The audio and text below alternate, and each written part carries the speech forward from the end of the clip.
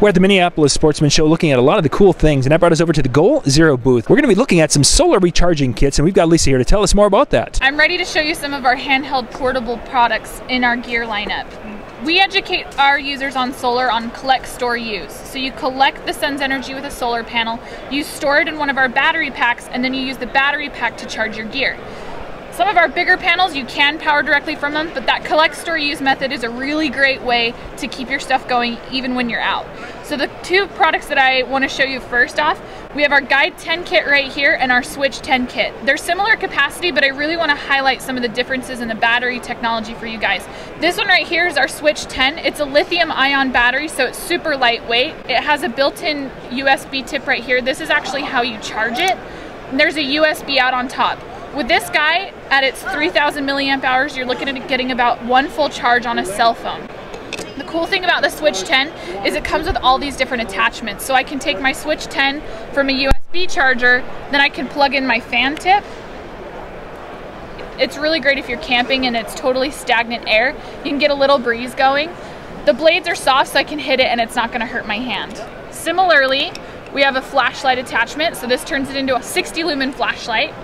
And then this right here is a micro USB cable, so if you have a Samsung phone, basically a non-Apple device, it'll charge up off of this. The kit also comes with our Nomad 7 solar panel. This is one of our best-selling solar panels and the smallest one that we carry. It's monocrystalline, which means it's some of the highest efficiency that you can get to date. And in the back here is all of the cables that you need to charge up the gear. So there's a USB port built right into the back. So all I would need to do is flip out the USB on my Switch, plug it in, zip it up, and I'm good to go. The other really cool thing about all of our products, the handheld and the Yetis included, is our products allow for something called pass-through power. So what that means, say I'm out hiking or I'm out camping, I can actually have the Switch plugged into the back of my solar panel, my phone or my device plugged into my Switch, and I can be charging it all from the panel at the same time. Not to mention they're super rugged and super durable. So I can bang it around, it's not gonna break the crystal and it'll still work. So like I said, Switch 10 charges up from USB, so I can plug it into my wall adapter that came with my phone. I can plug it into a cell or a laptop, or I can charge it up off of solar.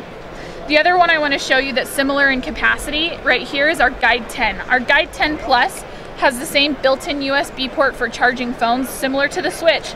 But the really cool thing is it has pop-out batteries. So people that are still using a lot of nickel metal hydride batteries in their devices, whether it's a remote or a radio, a GPS unit, a headlamp, anything, you can use that in here, charge them up in the Guide 10, and then use them in your gear. Or, like I said, you could power through that USB port.